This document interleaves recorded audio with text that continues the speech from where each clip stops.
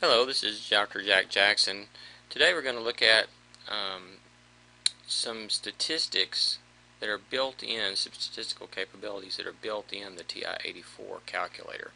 I have a calculator emulator here on the screen, and I have some data over here to the side that we want to look at. So here's a list of a little bit of data, just something we can use as an example. So let's talk about how you can enter that data. In your calculator, start by hitting the Stat button right here and choose number 1, which is edit. At this point I can just hit enter, or 1. Now we're going to put this data into a list. If you have things in your list already, the first thing you want to do is put the arrow up so that they have the label of the column highlighted. At this point you want to hit clear and then enter to clear out that. You want to be sure you always do that when you're starting a new data set, that you don't have any other data in there. Sometimes you can start typing in data, it'll type over what's there, but maybe only part of it, and you'll get some extra data. So be sure you always clear it out. Please do not hit delete and enter, because then the whole list will disappear from your table. It's possible to get it back, but it's a little bit of a hassle, so please don't do that. Just hit clear and enter. Now we can just enter the data, perhaps in the order it came. 1, enter. 5, enter. 9, enter. 4, enter. 5, 5, 7, 8, 6, 5, 6, 5, 5, 1, 11. As you're listening to this lecture, you should probably pause the lecture from time to time and make sure that you've actually done the same things in your calculator and you understand how it goes, because there's something to be said for practicing this on your own calculator. So at this point, pause the lecture and enter this data and get caught up with me. Please pause now. Hit resume when you're finished. Okay, now we're back and we have our data in our list. Now there are a couple of things that you can do with this. First thing is, we might want to just put our data in order. Not absolutely necessary, but it might be helpful sometimes. So let me show you how to do that first. You can go to second stat, which is list, and you can go to right arrow to ops. You can either sort in ascending, number 1, or descending order. Suppose we want to sort in ascending. We can say sort list 1, and notice that second 1. You can't do it with an L and a 1. It's second L1. That's where our data. We'll say done. Okay, so this will put our data. So if we say sort in ascending order list 1, it'll just say done. But now if we hit stat and go back to edit, we'll have the same data, but notice it is now in order. So we've got 1, 1, 4, 5, 5, 5. So this could be helpful if you were going to make some kind of further analysis of this. This might be useful just in and of itself. Now the calculator will also calculate several basic statistics. It's pretty easy to do. You just hit the stat button and go to calc, which is right arrow, and we'll do one variable statistics for list 1. Remember that was second 1 to get list 1, and hit enter. And notice what it returns. It returns X bar, which we know stands for the, what does it stand for? It stands for the mean of the sample. So there's our mean. It also actually adds up all the x values. They're 83 when you add those up. It adds the x squares, which is maybe useful for something, but not for what we've been doing. It gives you 2 different measurements for the standard deviation. If this is a sample, you'll use the one that says S sub x. So that is 2.6149, etc. If you know for sure this is an entire population, then you'd use the sigma version. Remember, the sigma has an n in the denominator of the formula, whereas the s has an n minus 1 in the formula.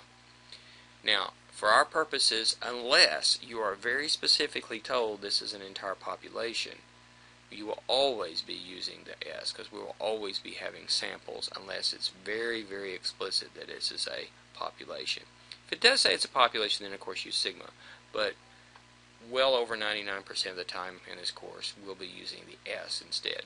Notice there are n equals 15 data points. Also notice this arrow that points down. That means if I scroll down, there's more information. And notice we will have our, sometimes called our 5-point summary, or our quartiles.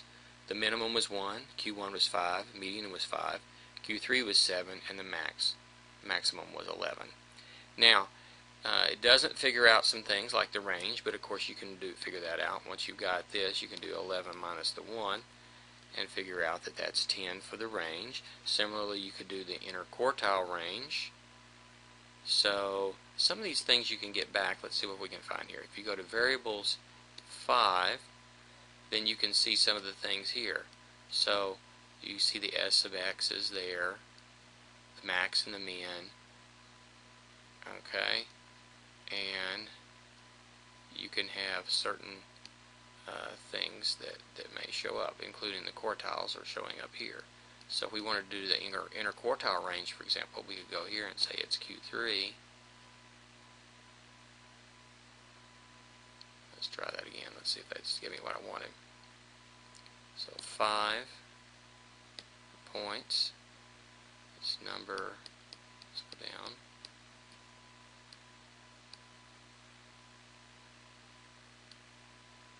Q3, which is 9, and Q1 is 7. So it's 9 minus variables, statistics, and as you go to points, and 7 is Q1, or you can just remember what they were if you'd written them down earlier. It might be easier. And we can subtract that to get the interquartile range. So the range is 10, the interquartile range is 2. So some basic things that we can do are set up there. It will also do some plotting. So I'm going to go to y equals. I'm going to make sure all of this is turned off. I'm going to go to stat plot, and I'm actually going to use plot 2. So I'm going to go down to plot 2, and we can have a box plot. So right arrow here a few times till I get to the right one, that one, hit enter, and my data is in list 1. You can also have data in, well, I'll show you this in a little bit, where you can have a data in list 1 and frequencies in list 2, for example. But all the frequencies are 1 here, and I can quit now, and so that plot is turned on. Whoops, I didn't turn it on, but if I go up here and hit enter, now that plot is turned on. If I'll do zoom statistics, let's see where that is. I believe it's 9. Let's go down here. Arrow down. Zoom 9 is zoom statistics, zoom stat. So I can just, since I know that's 9, from now on I can just type 9 once I do zoom 9, or I can arrow up or down until I find it. Hit enter. And so there is my box plot. Now this one's a little strange because if you remember, the median and the Q1 were both 5. But if I hit trace now, it will tell me it's at the median is 5. If I go to the left, Q1 is also 5. Goes to the left, the minimum is 1. The right, Q1 is 5. The median is 5. So a fourth of the data is 5. And then we have Q3 is 7, and then the maximum is 11, and you can see that. And you can plot multiple box plots if you have here, if you go to stat and edit, if we had a second set of data in list 2, and then we went to stat plot and turned on plot 1, for example, and made another box plot there, you'd see 2 different box plots next to each other, and you could compare them. It will also do a few other things. Let's see.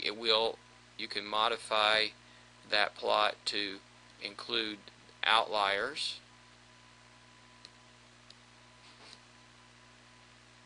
And so we will do that. And let's see what it'll mark the outliers with one of these marks, say with a plus. And we can graph that. And in this case, it's considering both this point here and this point here an outlier. And probably it's using our normal rule. Take this distance of this box, how long it is, do it 1.5, and if you're 1.5 below this, it's an outlier. Or if you're 1.5 times this distance, or more above that, above the Q3, then it's also an outlier. So you can see the outliers there as well. So if you'd rather have a modified box plot, it will do that. Again, go back here. We'll also do a few other things. we can go and we can do a histogram.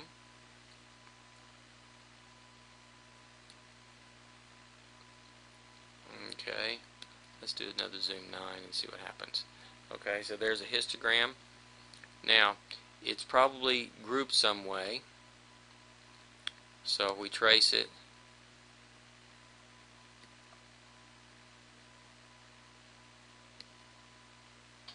so the minimum is 1, and this is a group that's less than 3. This is from 3 to 5, 5 to 7, 7 to 9. Okay, actually, if you look at the inequalities there, this is from 1 to less than 3. So if it's 2.99, it would be in here, but not 3. 3 is in this one here, so this is 3 to 5, not including 5, so 3, 4.5, anything like that would be in there. 5 is actually included in this one, from 5 up to 7, including the 5 but not the 7. And there's 7 to 9, not including 9. 9 to 11, including 9 but not 11. And then 11 to anything up well, it says less than 13. So it gives us that kind of a graph too. So it will do several basic graphs, and it's a really nice way to remember to get those basic statistics. Let's go over that again. Calculate one variable statistics for our list. By the way, you do not have to have it in order first. That was just an optional thing. But you can read off the basic statistics there. And so we have a nice, easy way to get some nice basic statistics for a data set. So there's a quick introduction to the TI-84 calculator and some statistics.